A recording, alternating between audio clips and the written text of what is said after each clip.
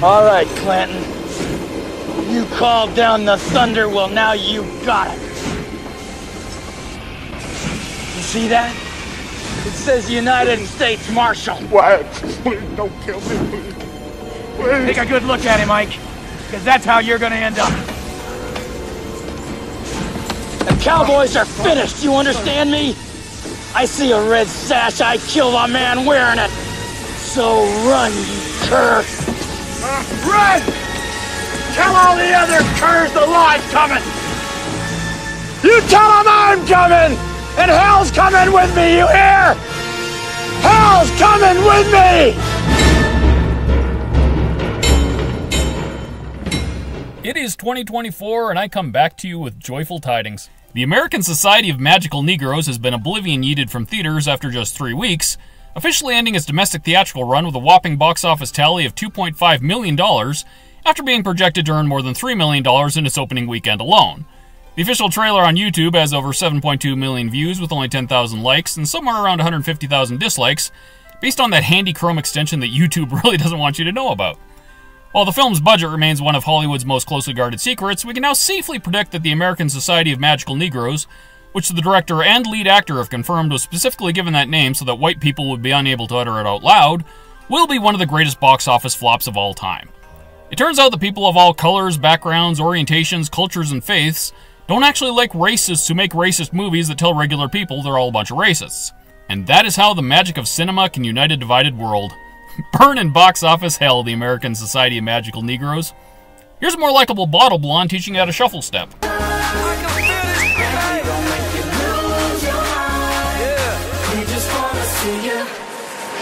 Shake that.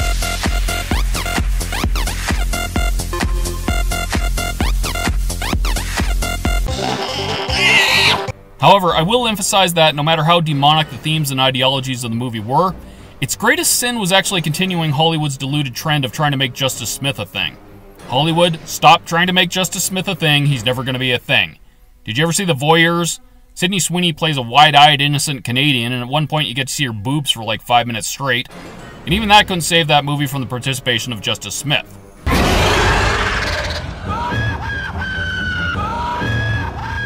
You are just awful. You're one of the worst actors in the history of film, and I think that you need to go away. I already had Jake Johnson's Lowry from Jurassic World, who was actually funny and could have served the same role in the story, and they went with that. Why'd you have to make it personal? Alright, this is supposed to be a Western. Let's talk about a far better form of justice. Hello, Canada, and the world at large. This is Lane from Canada. Westerns always make me nostalgic for days gone by. Days of tough lawmen, legendary gunfighters, wilderness explorers, pioneering families, desperados, Chinese guys in black pajamas starting opium cartels, and the constant threat from wandering tribes of Indians, back when Indians in movies were allowed to be fun before they were mandated in perpetuity to get all Marvel's Echo and the Killers of Flower Moon on us.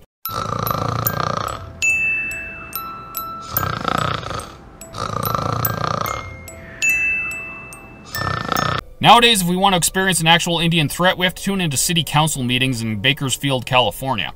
Regardless of whether you elect people into office, they'll backstab you, they'll let you die, and for that reason, you guys want to criminalize us with metal detectors, we'll see you at your house. We'll murder you. That's a huge bitch! 'Cause I don't wanna wind up dead or bald. Please, Mr. Custer, I don't wanna go.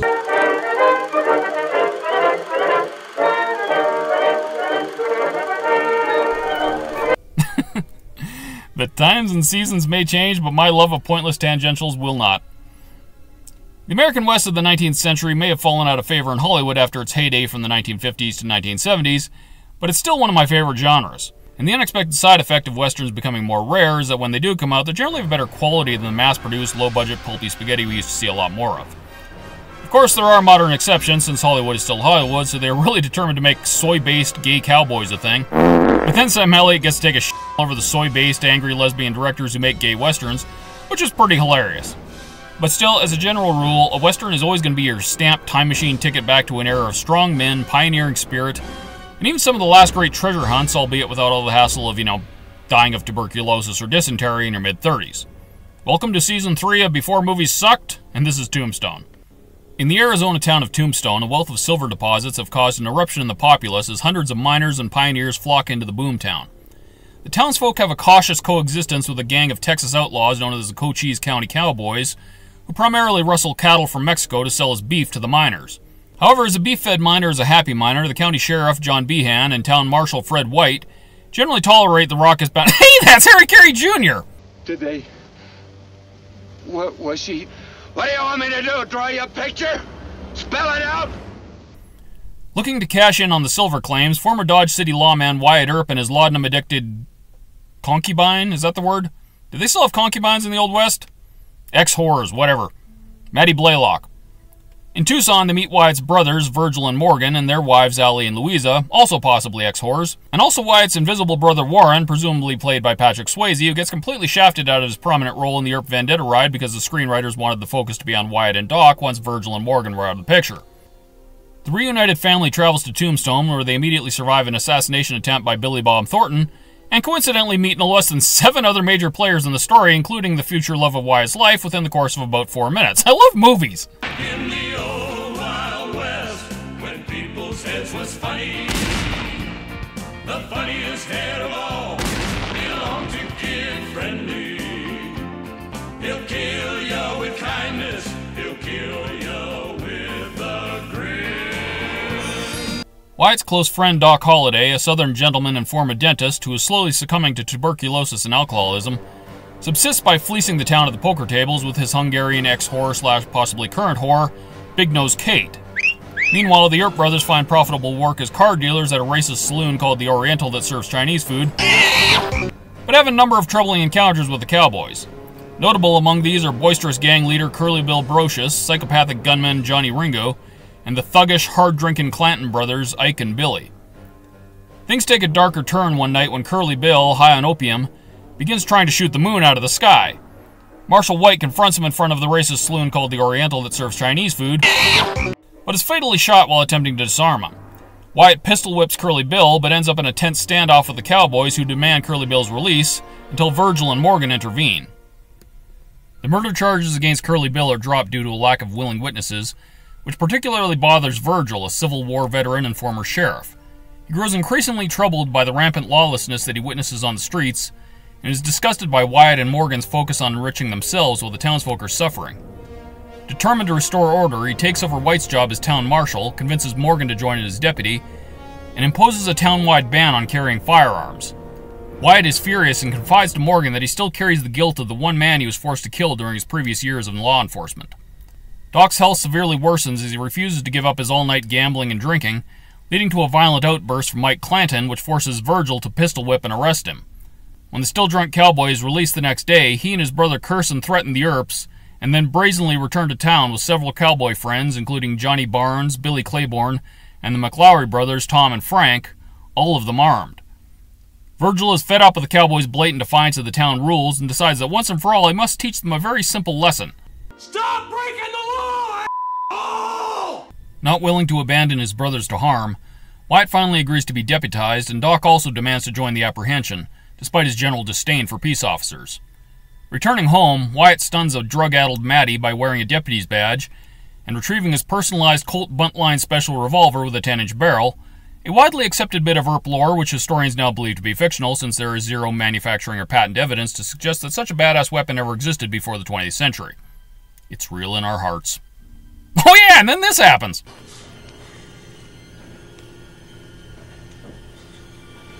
Oh my God.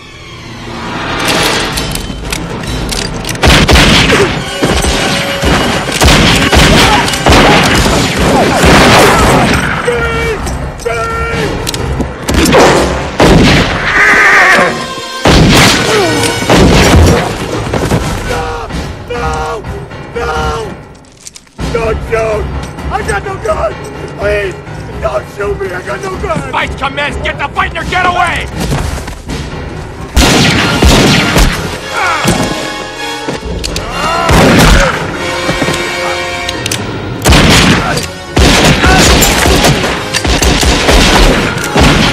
With Billy Clanton and the McLaury brothers dead, the Earps have now killed 3 cowboys, and the opening scene of the movie already established how pissed off Curly Bill got with their Mexican rurales because...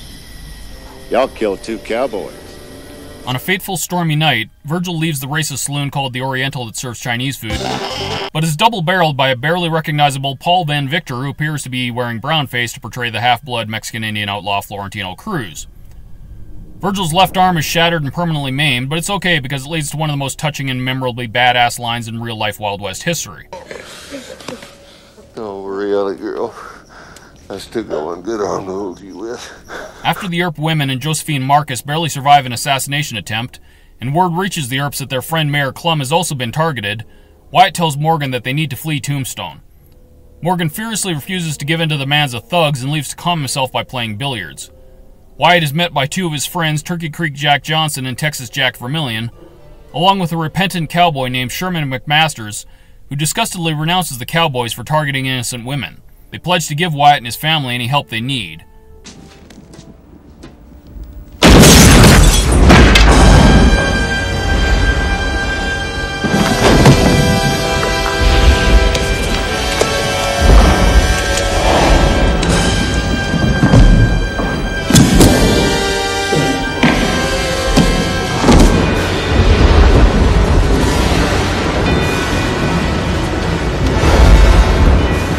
That was exceptionally scummy and cowardly.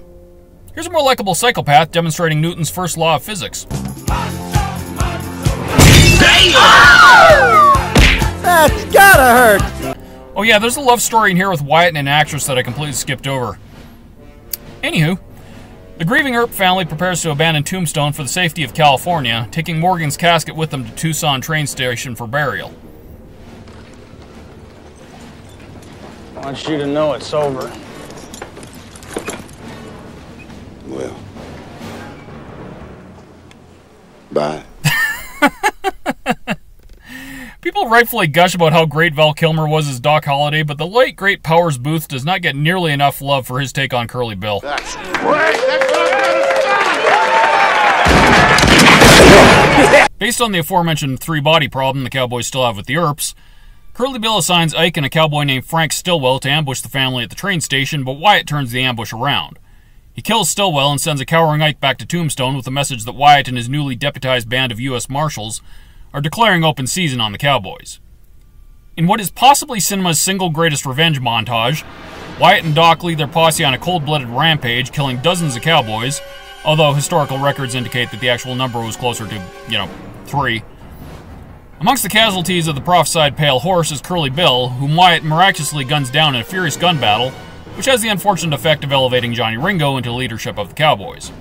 As Doc's condition rapidly worsens, Wyatt realizes that Sheriff Behan is in league with the Cowboys and has deputized many of them, including Ringo and Ike. Needing to rest their horses and find treatment for Doc, the posse seeks shelter with a powerful cattle rancher, Henry Hooker. Hey, that's Charlton Heston! Silent breed is people! The next day, the posse discovers that McMasters has been captured and murdered by the Cowboys, and the Cowboy envoy tells Wyatt that Ringo has challenged them to end their battle in single combat. Wyatt furiously agrees to the duel, but later in private he tells the bedridden Doc that he knows he is no match for the quick-draw skills of Ringo. As Wyatt resolutely sets out to meet his fate, Doc asks what it is like to wear a badge, and Wyatt gifts him his U.S. Marshal star. Ringo waits for Wyatt at a rendezvous point, but is startled to instead be met by Doc, who had been exaggerating his illness, and now claims to be a sworn federal marshal. Ringo, who had verbally sparred with Holliday before and seems to be intimidated by him, nonetheless agrees to the duel.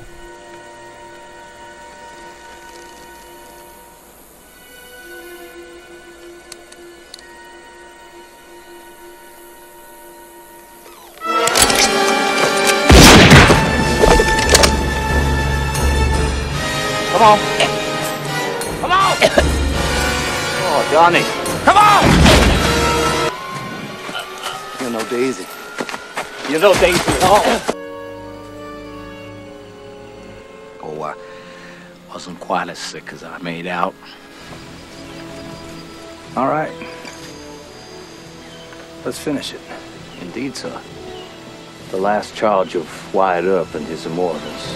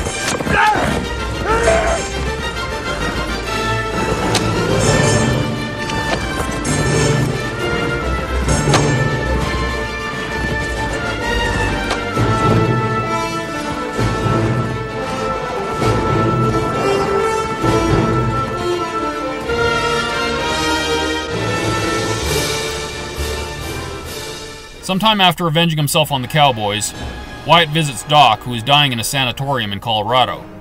Doc tearfully tells Wyatt about how he's only ever in love once with a cousin who would later join a convent, breaking his heart and leading him to live recklessly. He urges Wyatt to marry Josephine and live a full life, never looking back at his painful past.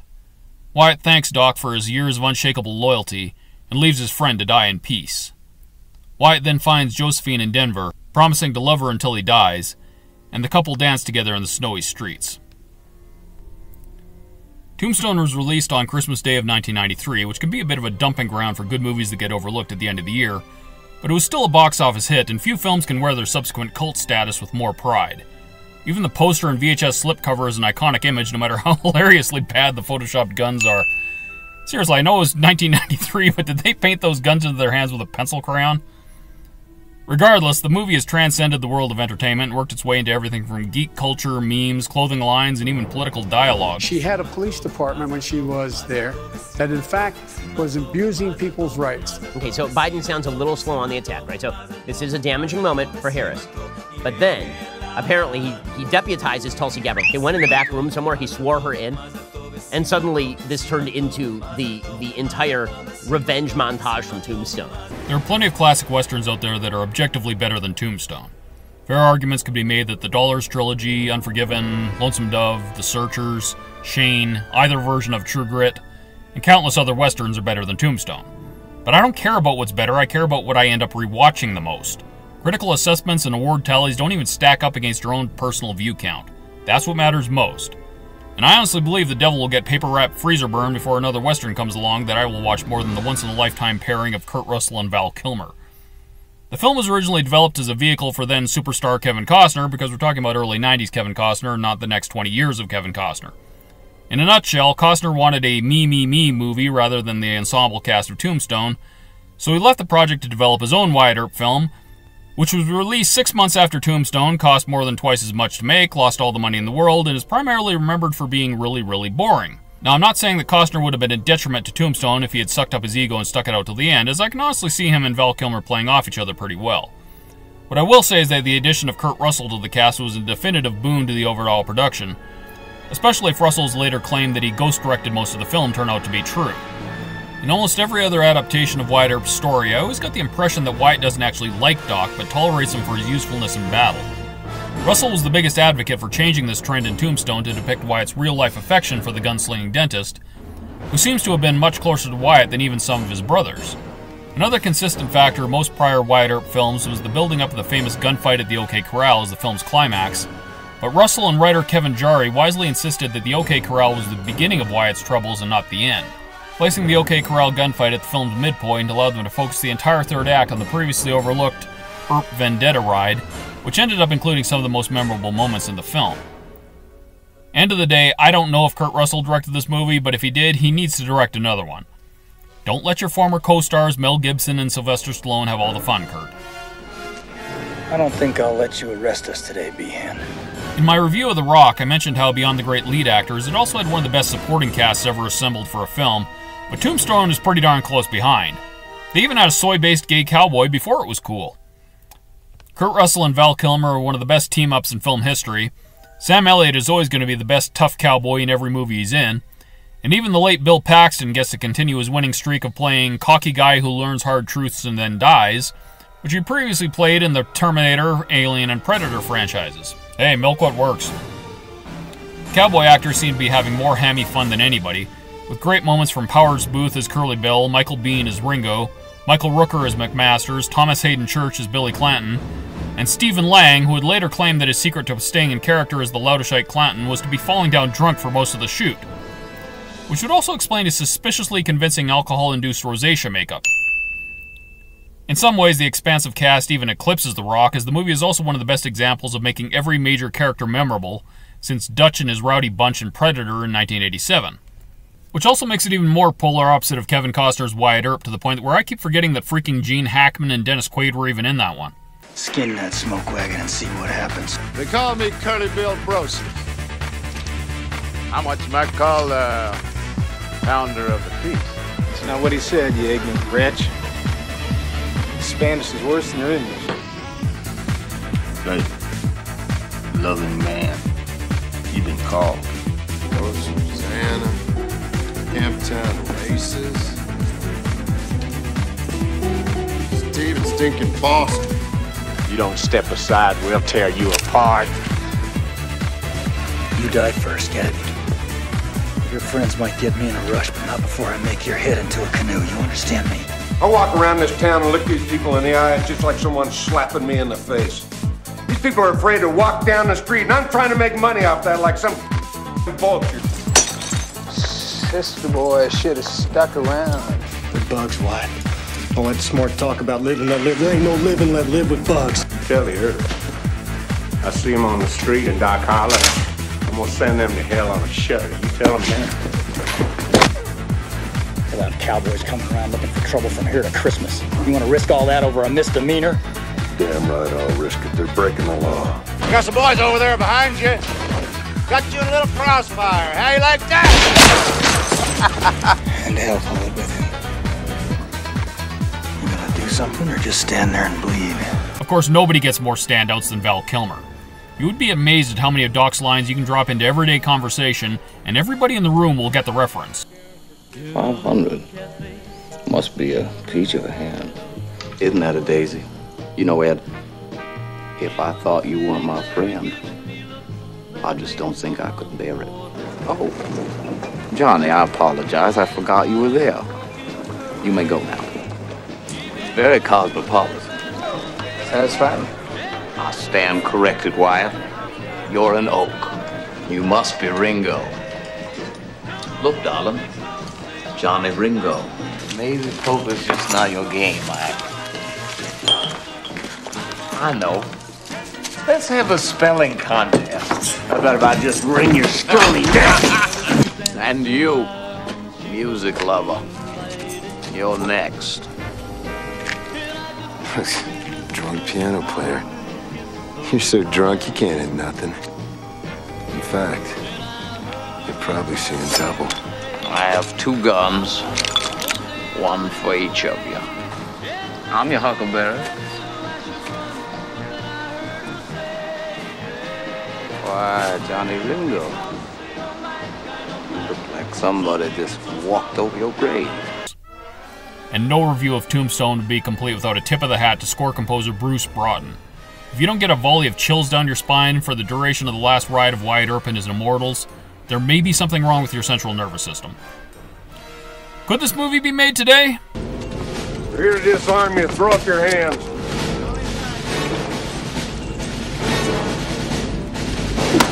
Oh, not what I want. Men being men and doing what men are supposed to do. Defenders of justice, protectors of family, shepherds of the innocent, the wrathful hand of God when necessary. You can act like a man! What's the matter with you? It's horrifying. I want to move and go places and never look back. Just have fun. Forever. This is the most freewheeling, liberated woman the state of Arizona ever saw prior to approximately the year 1974, and she's still unacceptable by modern standards on purely heteronormative grounds. Down with the patriarchy. Hey, there's Sister Boy! Hey, Sister Boy, give me some! Give me! Let him alone, Barnes! Get it. Set with me. The film's most public demonstration of allyship to the XLG-BLT community comes to us courtesy of a mass murderer. Remember when Netflix got in trouble for listing their Jeffrey Dahmer series in the gay category because he was a gay cannibal who predominantly ate gay guys? We'll convert your children. Cookie! Nom, nom. Yeah, that's 100% Paul Ben Victor in brownface. Hey, Johnny. What that Mexican mean a sick horse is gonna get us, huh? He's quoting the Bible. Revelations. Behold, a pale horse. The man who sat on him was death.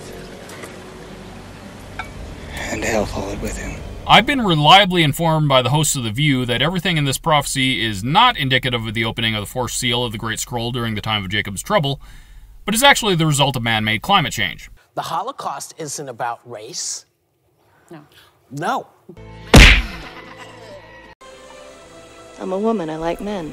Lady, if Associate Supreme Court Justice Ketanji Brown Jackson can't define what a woman is, you ain't got a prayer. So are gender and sex two different things, or? It is man. Nope. That's my loving man. Have another one, my loving man. Hungarian cultural appropriation by a Polish actress. I can tell that she was born Hungarian. That's my loving man. Have another one, my loving man. Objectively unattractive Hungarian prostitute appropriation by an objectively hot actress. Stop stealing roles from ugly Hungarian women, Joanna Pacula. You're only allowed to play Polish roles. The first Polish Christmas dish I bring to the party. Damn right I'll risk it. They're breaking the law. But did they steal more than $950 worth of merchandise within a 24-hour period from a Walgreens? If not, then Virgil's actually the one responsible the next time BLM Antifa burns down a Walgreens, which mainstream media sources are quite confident will occur within the upcoming 2024 election cycle, as evidenced by the top 5 headlines that pop up if you search for the name Dexter Reed, all of which conspicuously fail to mention that he was only shot by the police after he fired an illegal handgun multiple times at point-blank range at a black female police officer. And killer cops must be prosecuted. They are murderers. Makes a man like Ringo, Doc. Makes him do the things he does. A man like Ringo got a great empty hole right to the middle of him. He can never kill enough or steal enough or inflict enough pain to ever fill it. I've been reliably informed that he can fill it if you let him steal up to $950 worth of merchandise within a 24-hour period from Walgreens. Because last time I had a job, I was working up in the Taco Bell in Berkeley, and the manager tell me, hey, Brian, it's closing time. We got to start mopping the floors, getting ready and stuff, you feel me? So I start throwing hands with him. In fact, you're probably seeing double. I have 2 guns. One for each of you. Doc's resourcefulness in compensating for his beer goggles with a gun in each hand dangerously implies that people with disabilities have to work harder to succeed in life's most pressing situations. Apparently he missed Marvel's Echo on Disney+, where freaking Vincent D'Onofrio's Kingpin was immediately defeated by a fat, deaf amputee chick, aided by nothing more than the validating spirits of her exclusively female Indian ancestors. Side sheriff, I'm also tax collector, captain of the fire brigade, and chairman of the nonpartisan anti-Chinese league. Ma'am? Actually, it was the Earp's friend, Mayor John Clum, who established the nonpartisan anti-Chinese league in Tombstone, which poses an insurmountable modern problem as he's portrayed sympathetically in the film. The only solution is to kill all the white guys, not just in the movie, and make a race/gender swap reboot of Tombstone featuring non-binary black lesbians, preferably written and produced by Leslie Headland, the lesbian former personal assistant of Harvey Weinstein, who is now heading up The Acolyte, the latest Disney Star Wars project on Disney+, which is also the first Star Wars property to have its official YouTube trailer receive not only a dislike ratio, but a more than 3-to-1 dislike ratio. But I will say I was always interested in female protagonists that were leaning toward the dark side of the Force. And you're the devil. Good luck with that. Wyatt, do you believe in God? No, come on, really, do you? Yeah, maybe. Hell, I don't know. Now, when asked whether or not one believes in God, there are only 4 possible answers. Yes, no, maybe, and hell, I don't know. Wyatt just gave 3 out of the 4 possible answers, which safely puts him in the agnostic community. However, Kevin Spacey was wrong, as the greatest trick the devil ever pulled was convincing Darwinian Marxists that the upcoming judgment of God doesn't exist.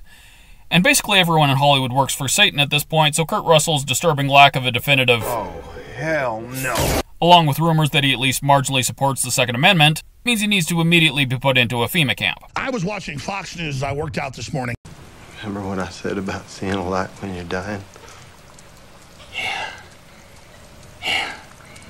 It ain't true. I can't see a damn thing. I recently spoke with a blue-haired physical medium, admittedly an unusual occupation for a community predominated by Darwinian Marxists, who claimed to be in contact with both O.J. Simpson and Dexter Reed. They both related to her that they were in fact walking towards a bright light, and it was way hotter than they expected.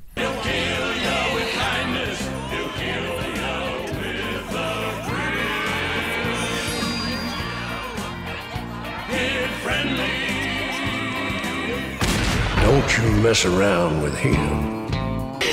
Mark!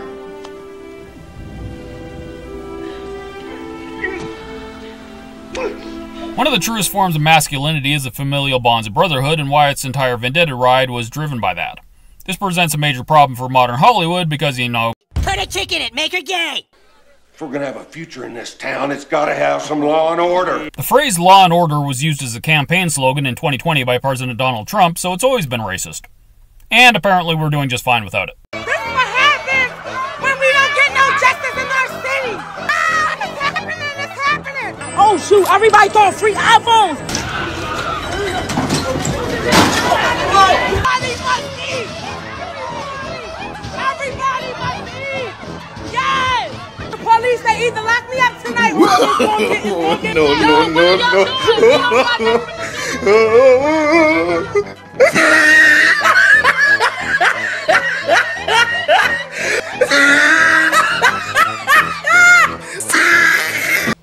There's no normal life, Wyatt.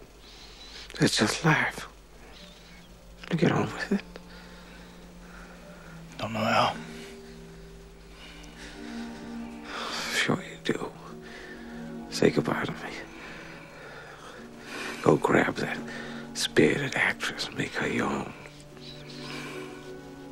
Take that beauty and run. Don't look back. Live every second. Live right up the hill. Live, Wyatt. Live for me. Wyatt, if you ever my friend, if you ever had even the slightest feeling for me, leave now. Leave now.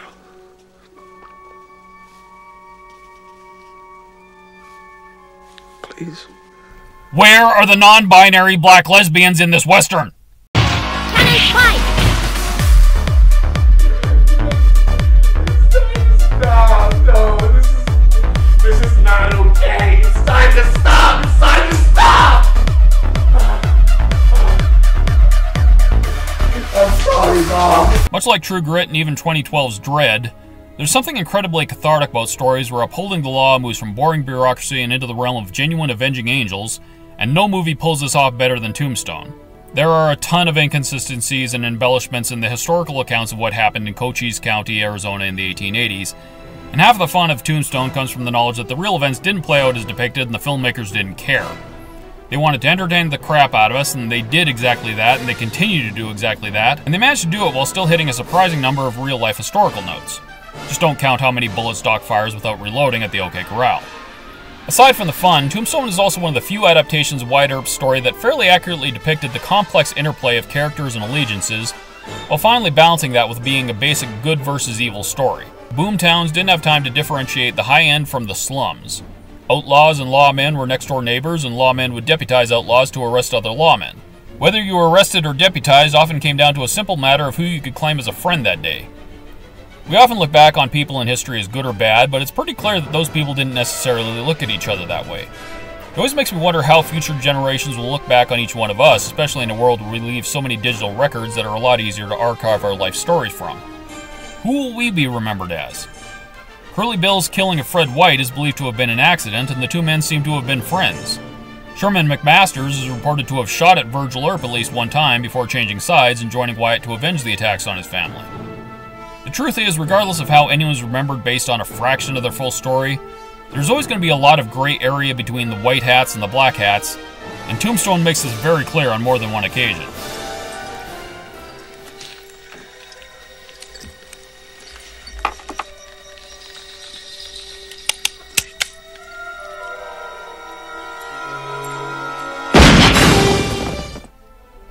Anyway, should Christ tarry, I'll see you in the next video.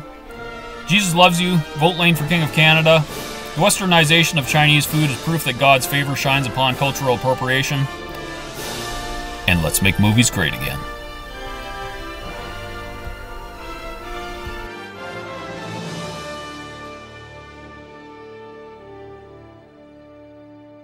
Put him on the endangered species list.